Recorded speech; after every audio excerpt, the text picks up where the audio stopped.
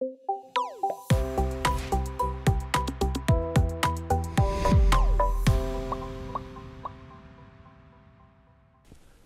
you know you can rotate any part from any angle back to a 90-degree increment?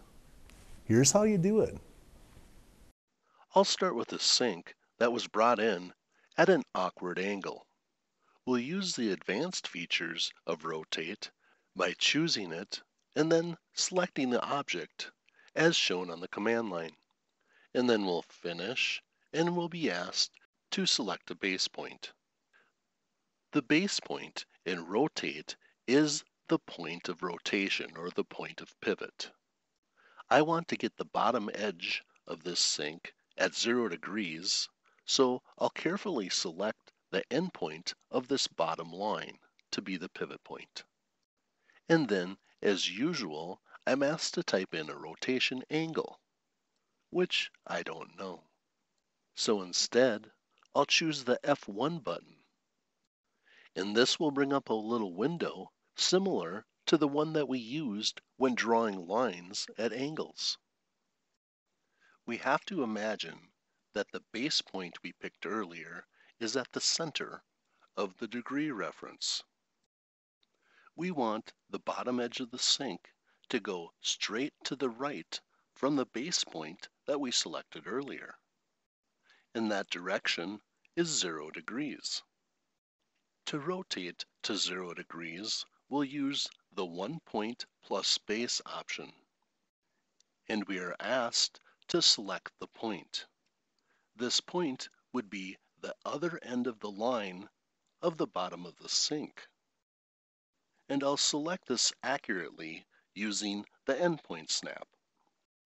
Now I'll select my direction, which was 0, and then click OK.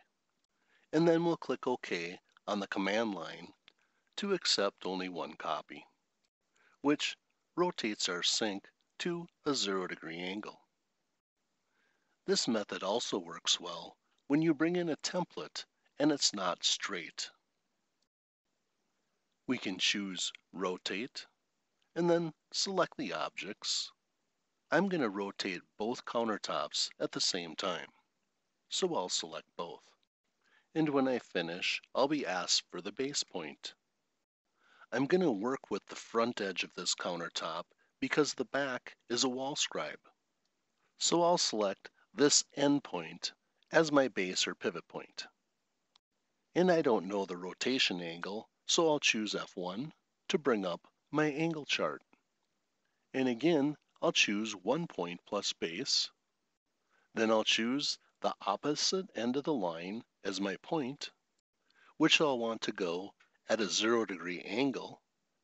Then I'll click OK, and I'll click OK on the command line for just one copy. We'll rotate this other part as well.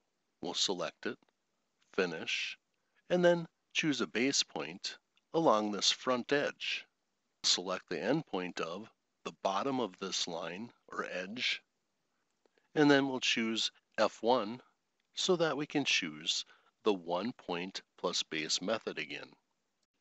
And since I want this edge to go straight up, I'm going to choose this end of this line for my reference point. And from my base point straight up is 90 degrees, which I'll enter and then click OK. And then click OK for just one, the original copy. Thank you for watching. Now you know what I know. One more thing. Did you know that we have hundreds of resources available on our website for machine training and service? To find them, go to parkindustries.com. Thank you for choosing Park Industries.